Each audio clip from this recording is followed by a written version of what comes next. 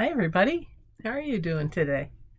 I was thinking a lot. I don't know why I'm not feeling this, but I woke up thinking about referred pain. Do you know that phenomenon? There was a time in my life where I had, different aches and pains, and I sought attention, medical attention, and chiropractors seem to have the best understanding of referred pain. I was having a problem with my arm, and they said, well, the problem isn't really in your arm, that's the referred pain. And I'm like, oh, where's the problem then? Well, it's in your back, it's in your shoulder blade. Another time it was a leg pain. They said, oh, no, it comes down here into your, it's really from your hip and your lower back. And I didn't believe them until they fixed it, and then I said, wow, what do you know? Referred pain is when you think that pain is coming from someplace in your body. It registers in your brain, in our brains, that it's coming from that part of the body, but it truly is not. Really, the pain is coming, the etiology of the pain is someplace else. So,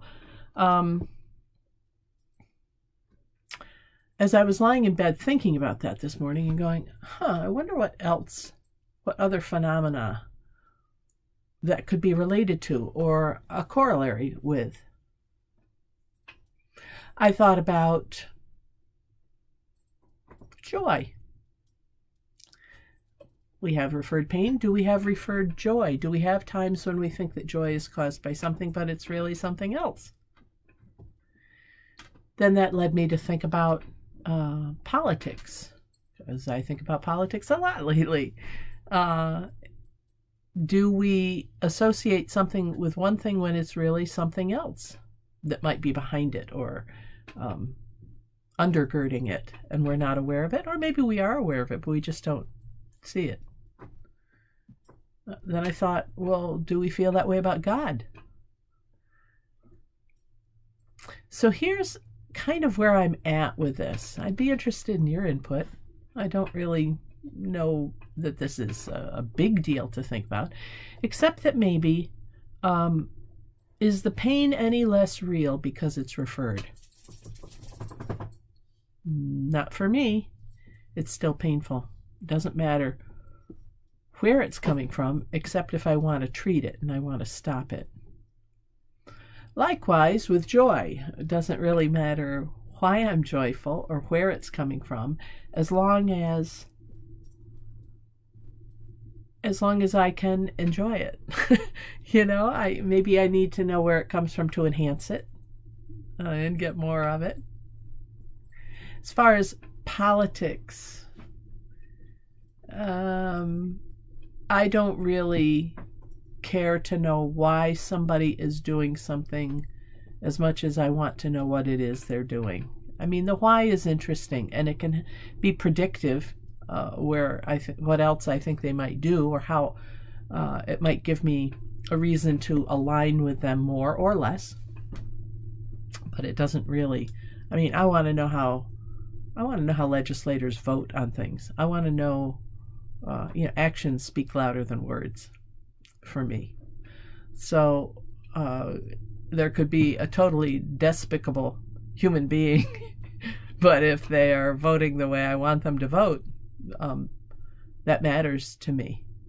Whereas you could have a really great person who's super smart and speaks well and holds a lot of those kinds of outward appearance values that I use to, initially say, oh yeah, I think we have something in common. But boy, if they're voting opposite to me and my values, it's a total deal breaker. Then I'm thinking about, well, where does God fit into this? Ultimately, everything from God comes from God. Everything, period, comes from God, right? So if I'm looking and finding God, let's say, in nature, does that mean that God is nature? Am I a pantheist? Or am I looking at a manifestation of divinity that happens to be through nature. Does it matter? Do I still worship the same God? Are the nature gods the same as the one God? Just factions or fractions or facets of that one God?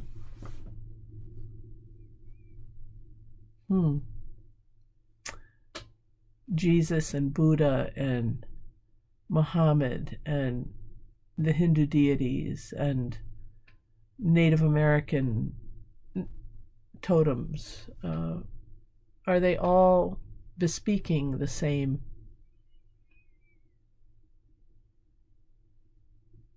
thing? I don't even want to call it a thing. The same entity, energy, consciousness, river. You know, see what I'm getting at? And does it matter? So, my friend and I, years ago, decided that, and I think I've shared this in an earlier Prayerful Pause, decided that religions' approaches to God were like those Fisher-Price balls that you see, you know, that has you put a cylinder in one side and a cube in another side, and a pyramid in another side, and you have to match up the shapes with the thing, and you put them all inside. Then you can open up the ball, shake them out, and do it all over again. And my friend and I were talking about this. Oh, this is probably, gosh, 10 or 15 years ago now. But that I refer to that as my God ball. I think that it's like we live inside that, and all of the space outside of that ball, the God ball, is God, outside and inside. But we want to find a way to connect to God, and so some of us go through the cylinder hole, and some of us go through the trapezoidal hole, and some of us go through the cube, and we find the way that matches up with us, but the entity outside is constant. I tend to think of world religions that way, different manifestations and different paths to take to get to them. So is that like referred pleasure or pain? And I'm not really focusing on the source as much as I am the pathway or the manifestation. And is that a bad thing? I mean, you have to answer for yourself. I don't think it's a bad thing myself. I choose to I don't want to say get to God, because God's already here, but I choose to grow in my spirituality through the teachings of Jesus. They're love-based, they're inclusive, they're radical, they're empowering, it's communal, and those are all things that speak to me. They're hope-filled, peace-filled, advocacy fits into that. But is it wrong for someone else to find the way that speaks to them and it's not Jesus? Well, no, it's not wrong at all, in my opinion. So when we think about what hurts or what feels good, I think we have to recognize it hurts or it feels good and deal with those things accordingly and respond to those things accordingly. But we also should be thinking about the source. Where is it really coming from? So as we look at world events and national events and communal events, community events that are happening right now, maybe even things going on in our families, and we can see the manifestation of it. But what's behind it? Deal with the manifestation. Honor what's behind it. Without going into too much detail, because I don't want to step on her privacy, my daughter and I had a disagreement in the last couple of days. We've learned how to disagree with each other over the years, which I'm grateful for. It used to, as you would expect with teenagers, get in the way of our relationship. It doesn't any longer, really. But do I look at what's going on that's causing the upset? Yes. We need to deal with that. But what is it that's really behind that? And can we get to the point where we can talk about that? Same is true for faith, our relationships, our government, our culture. We can talk about police brutality, what's really behind it, racism. So we can't do one or the other, really. And I think that's what we've been trying to do for way too long.